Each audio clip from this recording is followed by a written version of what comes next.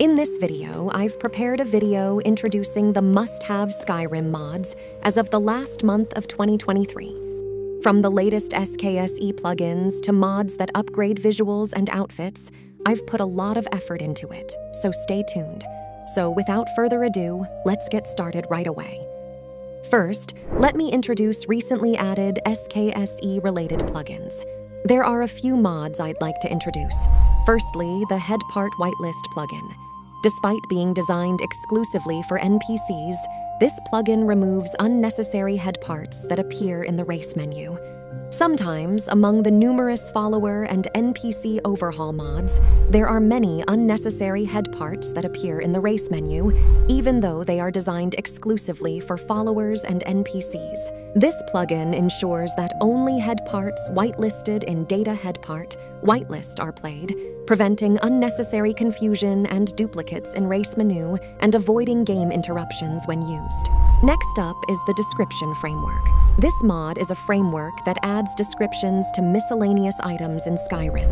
It proves useful for mods that introduce miscellaneous items or adds descriptions to default game items, enhancing the atmosphere or providing immediate information about basic items. While the functionality itself is simple, I believe it can serve as a foundation for other mods. Especially, Vanilla Item Descriptions is a prominent mod currently utilizing the description framework. It adds descriptions to hundreds of vanilla miscellaneous items, encompassing items from Skyrim and all DLCs. You can review each description in the Vanilla Item Descriptions Desk INI file. It provides concise and immersive descriptions that will be displayed in various user interfaces of the game, enhancing your understanding of each item. Next up is Stamina of Shooting. Drawing bow costs stamina. While not an SKSE plugin, this mod is noteworthy. It introduces the mechanic of consuming stamina when drawing a bow, and once your stamina is depleted, you'll have to lower the bow.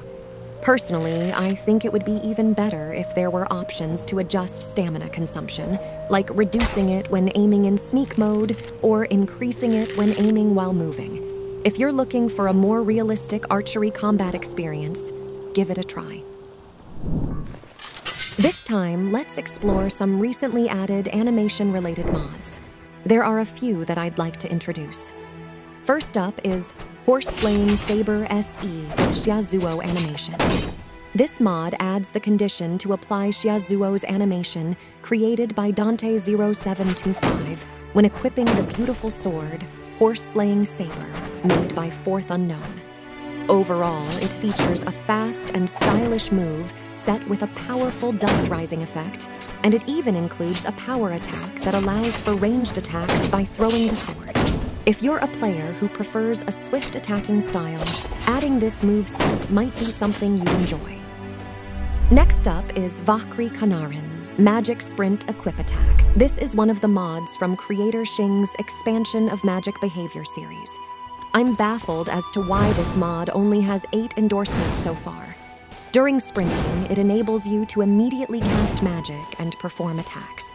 The attack motion differs between attacking during unarmed sprint and sprinting while magically armed. If you use the expansion of staff behavior, it can also apply when wielding a staff during sprint attacks. By adding magic annotations through Payload Interpreter, you can output the desired spells. With excellent animations and practical usability in real combat scenarios, I wanted to introduce this outstanding mod. In this segment, we'll explore recently added visual-related mods. There are a few mods I'd like to introduce. First up is Diverse Dog Textures, SPID. This mod utilizes the SPID plugin to transform the default dog models and textures into various large dog breeds. The mod introduces approximately 9 different breeds, each randomly assigned, bringing diversity to the dogs of Skyrim. Give this mod a try to breathe new life into Skyrim's canine companions. Next up is Forgotten Musings, Executioner's Chopping Block. This mod enhances the model and texture of the Executioner's chopping block with high resolution. It replaces both chopping blocks found in Helgen and Solitude within the game.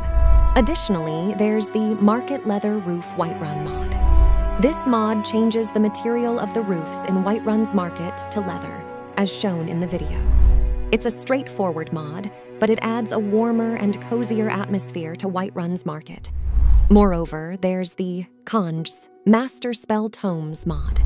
This mod reimagines and retextures master-level spell tomes in 4K resolution, adding animated glowing effects and particle effects. If you're a fan of the Kanjs series, consider adding this one to enhance your magical experience. Next up is Ancient Atmoran Remains, Mihail's Shards of Immersion. This mod introduces the relics and artifacts of the Atmorans, the ancestors of the Nords, to Skyrim. Explore the culture and history of Atmora through discovering skeletal remains, helmets, weapons, shields, armor, and more. This addition enhances the immersive experience of Skyrim by delving into the roots of its rich lore.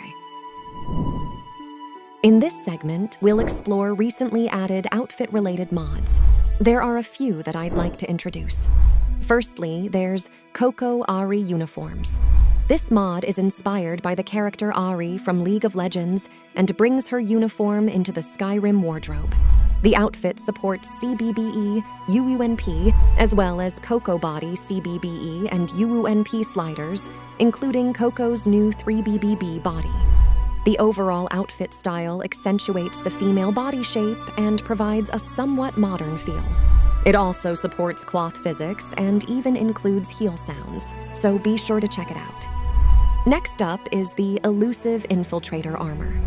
This outfit set draws inspiration from the fantasy designs in Dragon's Dogma, featuring cloth, leather, and steel elements.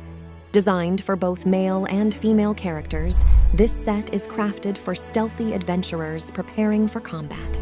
The armor brings to mind elven adventurers in a fantasy world, fitting well within the Skyrim lore. If you like the armor showcased in the video, give it a try. As we bid farewell to 2023, we hope these must-have Skyrim mods add a touch of magic and excitement to your adventures in Tamriel. Don't forget to like, subscribe, and hit that notification bell to stay updated on the latest and greatest Skyrim mods. May your journeys be epic, your dragons fierce, and your mod list ever-growing. And donations through Patreon are very helpful in video production. Thank you for joining us on this modding journey, and here's to an even more mod-filled 2024. Until then, happy modding, Dragonborn.